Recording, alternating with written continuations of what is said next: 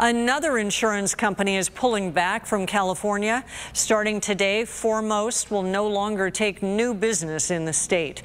ABC 10 News reporter Austin Grabish looks at the changing landscape, making it hard to insure homes. 200 square feet. Right. There's 2 washing machines in there. Oceanside resident Tim Gordon owns a couple of rental properties and is learning just how hard it's becoming to insure homes in California. It was stressful. Gordon says he was caught off guard when his insurance company recently sent him a letter saying his commercial policy was going to be canceled for his 2 properties.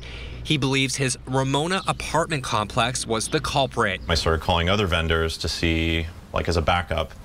And then I realized just how ugly it was. I would have companies either not take my call.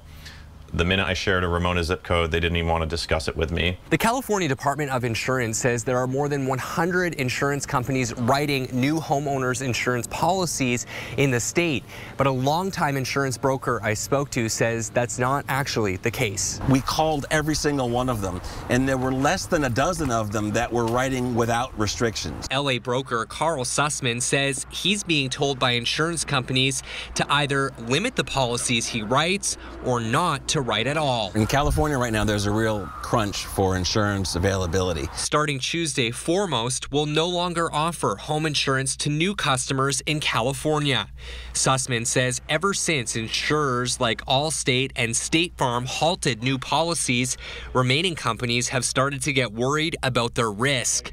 That's leading to higher premiums for existing customers and a nightmare for home buyers looking for insurance. We'll get calls from real estate agents panicking because in the 11th hour, they're trying to get their clients' escrows to close, and their lenders require home insurance, and they're not able to get a policy.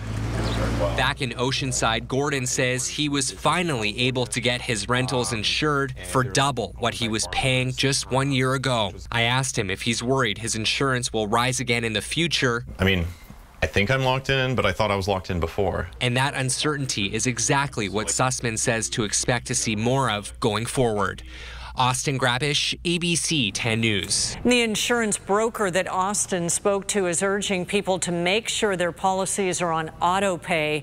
He says as soon as the payments lapse, companies are starting to cancel policies to cut down on the risk they have in California.